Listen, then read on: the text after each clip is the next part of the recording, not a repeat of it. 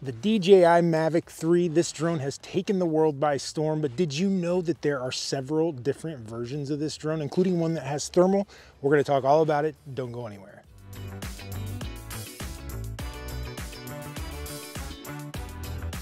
Hey everybody, David here from Aerial Influence. Thank you so much for stopping by. Today we are talking about the DJI Mavic 3. This is one of the best drones going. It's the flagship for DJI right now. Incredible drone. People are loving it around the world.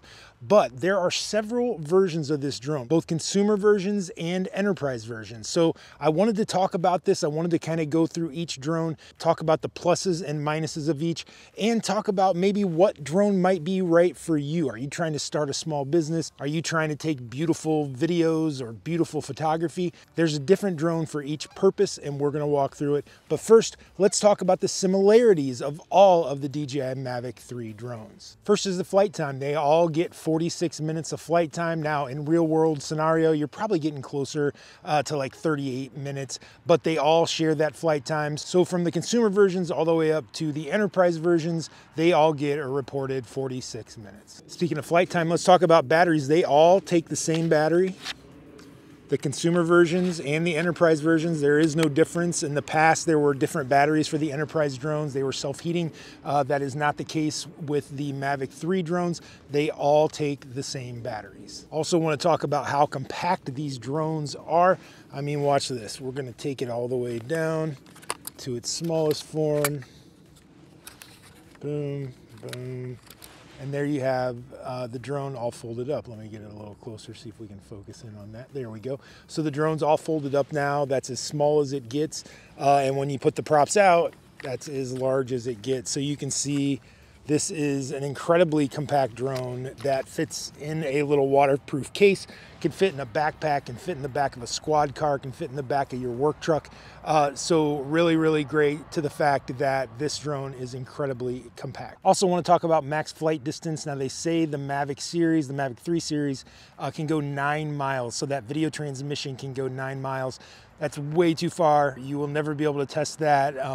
Reality is, you know, once you go past a mile, you're not going to be able to keep the drone in your line of sight anyway. So it has a great connection with the drone and the remote. That video signal is very, very strong, and you might be able to get several miles out of it, but you don't want to try it because that would be illegal. Next, let's talk about obstacle avoidance. These drones have sensors. They got them on the top, you got them on the front, you got them on the back, you got them on the bottom. 360 degrees, this thing is protected with obstacle avoidance sensors. Now, like we always say, don't count on them. Use them very sparingly. Don't try to fly close to a building. Don't try to fly close to a tree. Use your common sense, but just know that as a backup, it's kind of like your seatbelt. You've got it there just in case you need it. Last similarity I want to talk about is the deployability. Now, this drone is very quickly deployed. You can do it in under a minute, so that's out of the box, onto the ground, get the remote going, get the drone going, have them link up and up in the air in less than a minute. So this drone is great for deployability. All of these drones, so the whole Mavic series, Mavic 3 series is great for deployability. Okay, we're gonna start off with the consumer drones. Let's start with the Mavic 3 Classic. Now this drone is kind of the base model of the Mavic 3 series that you can get right now. It's gonna be the cheapest. I'm gonna put the prices up as we go along. I'll put the prices up on the bottom of the screen for each one. But the Mavic 3 Classic is kind of the base model. This is what you want to get if you really want a Mavic 3, but you don't want to spend the money for the standard version. So this is the classic version. You get the Hasselblad Micro 4/3 sensor on this drone. That is an incredible sensor.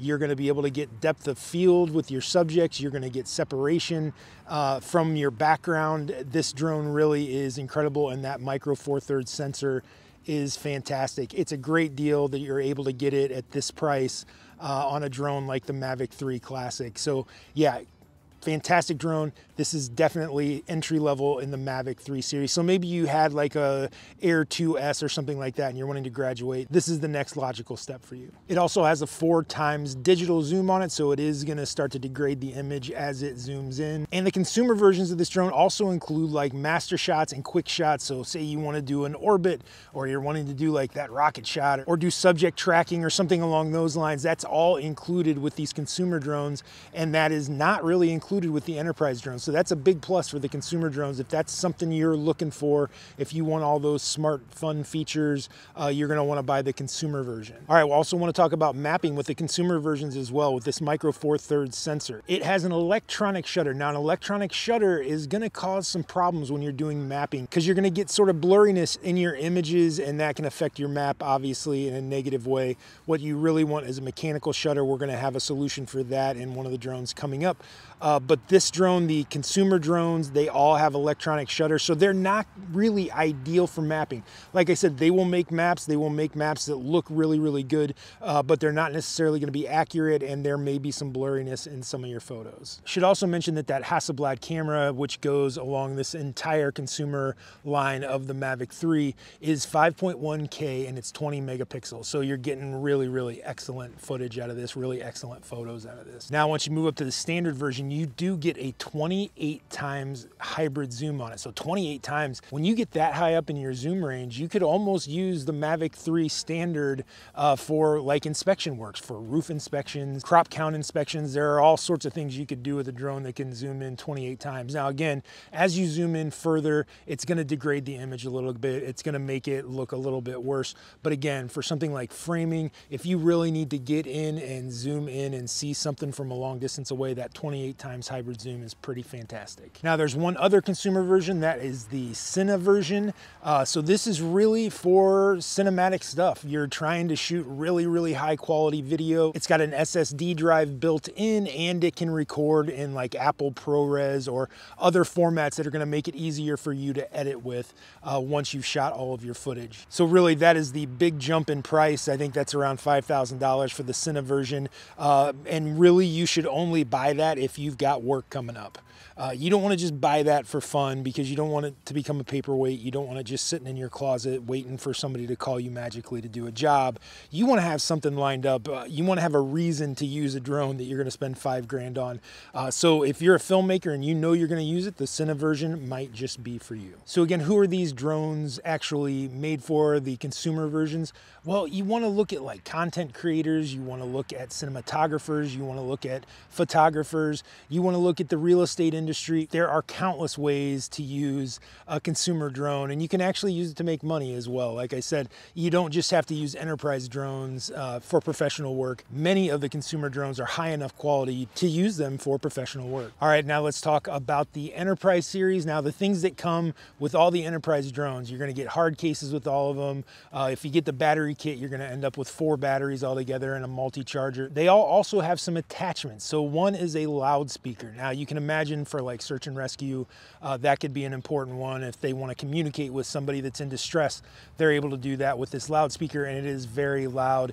There's also a third-party spotlight that is coming out. We should be getting one hopefully very, very soon, but we have high hopes. We've seen a demo of it, and it is very bright, and it actually articulates with the camera. So that's going to be very, very cool as well. And then there's also the RTK top hat. So if you're doing mapping, this RTK top hat is very important. RTK stands for real-time kinematics. I suggest you look it up. But a lot of farmers use it for their self-driving tractors. It's basically GPS on steroids. But if you're doing mapping, this is something you want to look into. You'd have to log into an N-Trip network, which is basically like RTK that's broadcast, or you would have to buy like the DJI RTK2 base station, which would also connect and then give you that centimeter level accuracy and that stability on all of your flights. So those are the things that the Mavic 3 Enterprise series, they have in common. Now let's talk about what each drone brings to the table. So the Mavic 3 Enterprise has that micro Four Thirds sensor on it, and it is a mechanical shutter, So that's fantastic because you're gonna get those great maps, those high resolution maps.